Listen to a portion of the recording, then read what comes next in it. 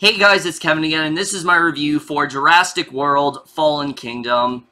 And what Jurassic World Fallen Kingdom is essentially about is basically very early on in the film, we see the character of Claire. She is told that the volcano is going to erupt and it is going to destroy all of Isla Nublar, and that is where all the dinosaurs, of course, are currently populated. So she and Owen team up, and they have to try to do their best to find a new home for all the dinosaurs, and that's really all I'm going to say.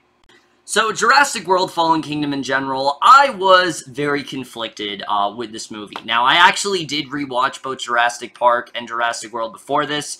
Jurassic Park is a classic. I watched it once before and I wasn't, like, the biggest fan of it, but on a rewatch, I absolutely love it. I think it is a near masterpiece. I think definitely it is, Definitely, it's a huge stepping stone for Spielberg, just what he was able to do with that film. But it also had very intelligent conversation on just, dinosaurs as a species in general, and kind of giving them, these sort of human emotions and things like that, and really getting into the psychology of just, organisms in general. And I think they did that very well in that last movie.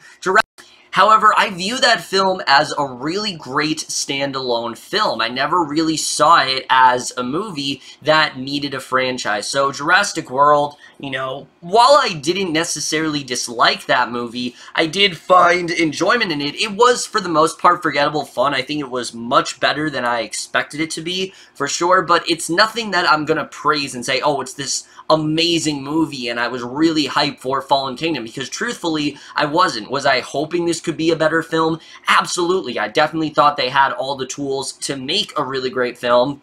It's unfortunate when I tell you guys that Fallen Kingdom, for me, keep in mind I haven't seen the second and third one, is the worst film I have seen in this franchise. This is a very terrible film that does have some good ideas behind it, but just in general is honestly a bit of a clusterfuck, and we're gonna get into right now, starting off with the cast.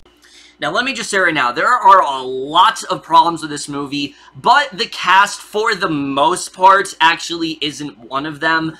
Chris Pratt, right off the bat, one of the most likable actors in Hollywood. I really liked him in the last movie, I really liked seeing him train all of the velociraptors and things like that. That was definitely very fun to watch, and here, I enjoyed him in the movie. I do think he does do a good job.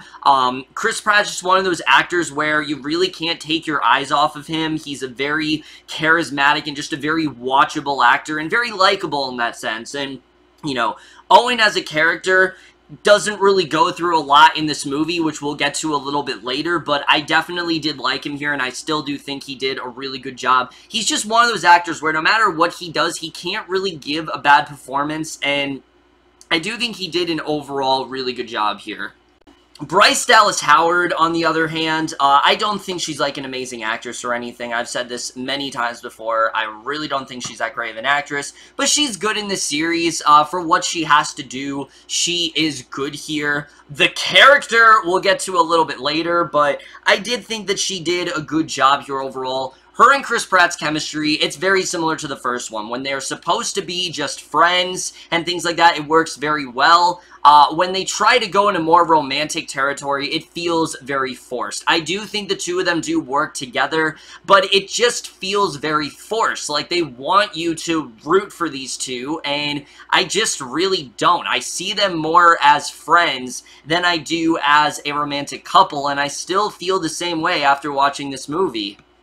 And then the rest of the cast here, I thought overall did an okay job. Rafe Spall, he's like the main villain in this movie. He does what he needs to do, really cartoony, and we'll get to his villain a little bit later, but I really didn't think he was anything that great. Daniella, Pineda, I mean, she's fun, I guess. She's sort of like the spunky sort of sidekick that is helping out Owen and Claire and trying to, get the dinosaurs off the island in a sort of, a very easy manner and things like that, in a way that won't be too chaotic, and I do think she did a good job with that. Justice Smith, on the other hand, no.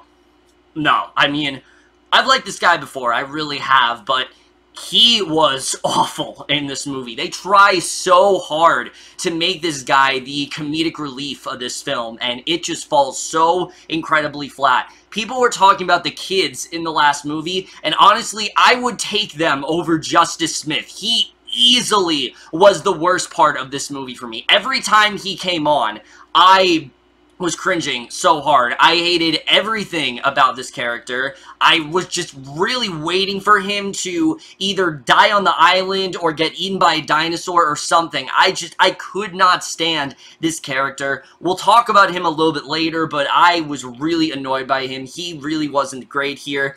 All the other actors in this movie pretty much range from okay to whatever. Toby Jones, James Cromwell, you know, they're good actors overall. Jeff Goldblum, a lot of people are going to be asking about him. I mean, he's not in this movie for very long at all. He's in the movie for about 2 minutes, but I guess he did what he needed to do, and that's really all I gotta say about the cast. They're average for the most part. I do want to highlight Isabella Sermon. Very good in this film. I did like her as an actress. I do think she did a good job overall. And I did like where they ended up, you know, the twist with her, I really didn't like at all. There is a whole thing with her character that I really couldn't stand, but I do think she did a good job in this film overall, and that's really all I gotta say about the cast. Now let's get to the directing and the writing, because oh boy do I have a lot to say when it comes to this. Now, let me just say right off the bat, J.A. Bayona, he's a very talented director. I have seen him direct things before. He's very good at what he does, and he is definitely not the problem here. I do think that he did have a very good tone for this film. Right off the bat, they established that this is a much darker film than the first one, and for the most part, he does sustain that. It stays a lot darker. I think the tone was well balanced in that sense. Things that feel urgent, they definitely do feel urgent, and I do think he did a good job with the tone. This is definitely not his fault. The directing is definitely, for the most part, what I expected it to be for this movie. You know, again, there are a lot of things I can complain about. J.A. Bayona is not one of them. I do think his directing was pretty good here. The writing, on the other hand, that's a different story, because that's really, I think, the biggest problem with this film. Now, I haven't really faulted this guy before, Colin Trevorrow. I think definitely, you know, I thought he did a good job directing the last movie. Not the best job overall, but I really didn't get the hate towards him. After this film, yeah, that's a different story. He is absolutely single-handedly fucking up this series. I mean, if there is anything that they can do with, you know, to improve the series overall, just get rid of this guy. This guy, he does not know what he's doing. He is absolutely ruining the series, and he is definitely the one to blame here. I don't really know what he is doing from here on out, but this strays so far away from the Jurassic Park series that it doesn't feel like a Jurassic Park movie. Now, right off the bat, the biggest problem with this movie is that, one, they tell you from the beginning that this volcano is going to erupt, and there's nothing wrong with that, but the way they do it, they make it seem like that's going to be most of the movie. Most of the movie is going to be them going on Isla Nublar and them trying to get the dinosaurs off the island, get them a secure location. You think that's really how it's going to play out. Unfortunately, that's not the case. This happens very early on. The entire island is destroyed. Now, this is not a spoiler because the trailer, the second trailer that came out, spoiled most of this. Most of this movie doesn't take place on the island. That island is destroyed very early on, and at least for me, again, this was something I expected. I expected for that island to be completely destroyed. Again, the trailers very much did hint at that, and yeah, it's gone. I mean, everything, you know, the Jurassic World, that's all gone, and again, that is a good idea, but the way they go about it in this movie was just so wrong. They really took everything that people really complained about in the last movie, and they incorporated it here. All of the stuff where there are people that want to militarize the dinosaurs and use them as weapons, check, that's still here. Cartoony villains like Vincent D'Onofrio, oh, they really rev up on that. Every single character, despite maybe Owen and Claire and a couple other exceptions, almost all of them are cartoons. I mean, almost all of them feel like these characters that are straight out of a Jurassic Park cartoon series. They do not feel like real human beings, and honestly, I feel bad for complaining about Vincent D'Onofrio, because looking back, he was nowhere near as unbearable as these guys were. These guys were horrible. I hated these characters, and I just couldn't stand any of them, to be honest with you. And virtually all the villains in this movie are just complete cartoon characters, specifically Ted Levine's character. All he is here to do in this movie is to tranquilize these dinosaurs, get them under his control, and use them for military weapons. And that's really it. And there is one scene with him in this movie where I audibly groaned. I just thought, how dumb can you possibly be? And there are several characters that are like that in this movie. I understand that these guys are outnumbered and they don't realize how powerful these dinosaurs really are, but this is a whole other level of just complete incompetence on their part, and I truly couldn't believe how dumb some of these characters really were. And like I said, all of these villains, they're just corporate pieces of shit, and there's really nothing to latch onto with any of their characters, despite the fact that Lockwood has a sort of loose connection to Hammond. That's really all there is in terms of, you know, likability with these characters. But Hammond isn't even there. He's gone. Lockwood is like, I understand, like, he's the connection to Hammond and things like that, but there's really nothing else to latch onto besides that, unfortunately. And like I already said, the other characters aren't really that great either. Owen and Claire in this movie especially very much pissed me off, because I did like them in the last movie. It's not like I didn't. I thought that they were good characters, but I expected that with this second film, they could maybe develop them a little bit more, go into more of who Owen was before he was just a raptor trainer, go who Claire was, you know, before she tried to carry on the legacy of, you know, what John Hammond was really trying to do, you know, just try to develop these characters a little bit more, and they just don't. If anything, there's less with their characters than there was in the last movie. Claire, especially in this film, very much pissed me off. I mean, just the fact that she's going to put her hands in the trust of these guys, and the fact that she always sees the good in them, it just makes her look like an idiot when you realize what they actually want to do and what their actual plan is. It makes her look really dumb, and I honestly don't really like the Claire character anymore, despite, you know, especially with the choices that she made in this movie. I'm really not a fan of her anymore, and I really think they kind of ruined her here. Any sort of likability that she had, yeah, that's kind of gone. I don't really feel that way towards her character anymore, and it's unfortunate, because again, I do think Bryce Dallas Howard is quite good in this series, but if anything, I think they made her more unlikable here than they already did. And the other two people that they were with, forget about it. These two guys, I mean, these two characters that are sort of helping them out, Daniel Pineda and Justice Smith, they really need to go. Again, I don't think that acting-wise Danielle Pineda was bad, but like I said, all she is in this movie is just the badass that is always on top of things and is always trying to do what she can to help out the dinosaurs and, you know, basically calm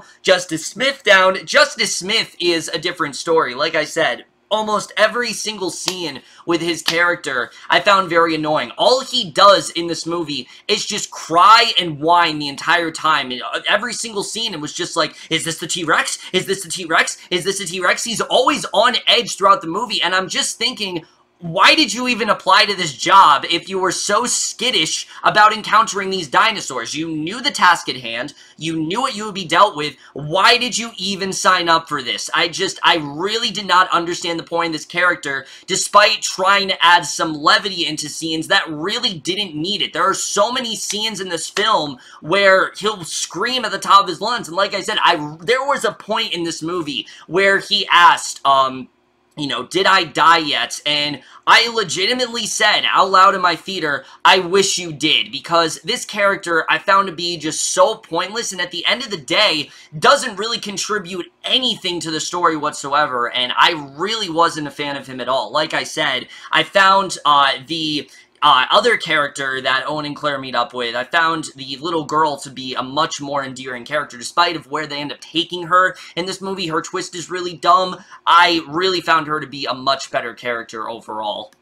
Also, the humor in this movie, besides the stuff from Justice Smith, even stuff that's not from him, falls incredibly flat. So flat to the point where I really can't recall one time where I actually laughed in this movie. I might have chuckled a couple times, but that's just because Chris Pratt is a very likable guy, and he has this really funny presence about him where even if he has bad writing, his jokes can still be funny. But in this movie, the comedy really wasn't working for me.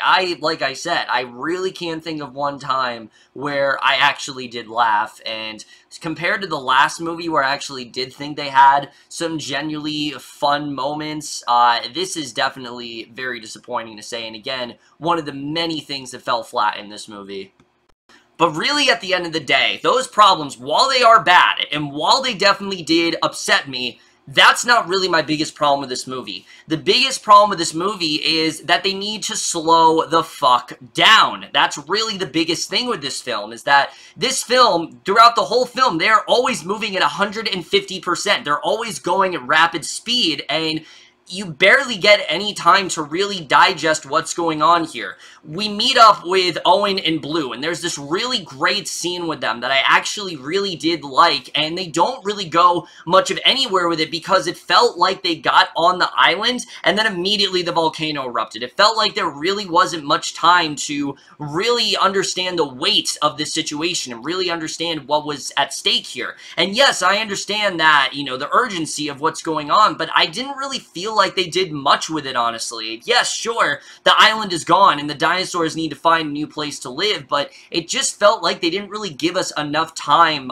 to fully flesh out everything, and I think that definitely was a problem there. And I think really, like I said, going into that mansion, this should have never been in the trailers. There was way too much stuff in the trailer. There's so much stuff in this movie where, if you've seen the trailer, congratulations, you've already spoiled most of the movie for yourself, which again, that's not really our fault. You know, when you go to movies, you're most likely going to see the trailer of this film. It's a big blockbuster film. It really is a colossal failure on whoever edits trailers, because most of the third act of this movie is in the trailer, and that very much did disappoint me. I think they definitely could have kept a lot of this stuff hidden, and again, this stuff that should be spoilers, they're not, because they were in the trailer. There are some stuff that are spoilers in this movie, believe it or not. There's one twist in particular that's really dumb, but it surprisingly wasn't in the trailers. And I say surprising because that's really how much was spoiled in those trailers. And, you know, that definitely, like I said, did disappoint me overall. In terms of good stuff, is there good stuff in this movie? Yes, there is stuff I did enjoy here. There's one moment in this film where I actually did feel was definitely kind of sad, and it definitely was a very heartfelt moment, and I did get that urgency that they wanted me to feel. But it's one moment, and it involves this one dinosaur and this amazing shot of like the smoke, and that was more due to the cinematography. Again, it's not really due to the writing. The writing, like I said, is just a mess in this film. I sincerely don't know what Colin Trevorrow is trying to do with this series anymore. To me, it seems like he's trying to make this sort of like a Planet of the Apes type series, when that's not at all what this series was supposed to be. This movie is so focused on like animal rights and things like that, and how we need to treat animals equally, and that's really never been what this franchise is about. It's about, like I said, giving human characteristics to things that are human, and it's not really about that anymore, and I think they kind of single-handedly destroyed this series because of that. Where they end up going with it, I'm really not that excited about, to be honest with you, and it just didn't really work for me. And here's the thing, the third act of this movie can work. There are definitely ways where you can make this work, where it's inside a mansion and things like that, but the way they approach it, it felt less like a Jurassic Park movie and more just like a generic monster film. It felt like all the intelligence and all of the style was just kind of stripped away here, and it just did not feel like Jurassic Park, and I was very let down by it. And like I said, even more let down that it just felt kind of unnecessary.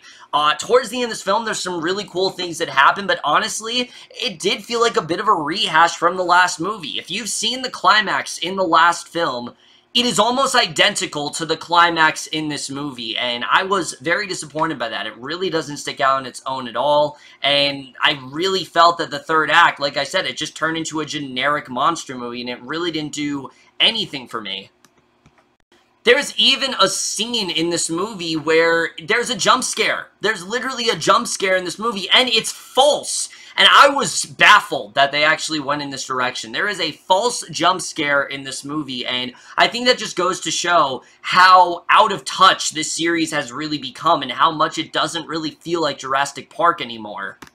I will give the movie this, though. Cinematography-wise, this film is still very good. The visuals are still fantastic, especially shots of when that volcano erupts.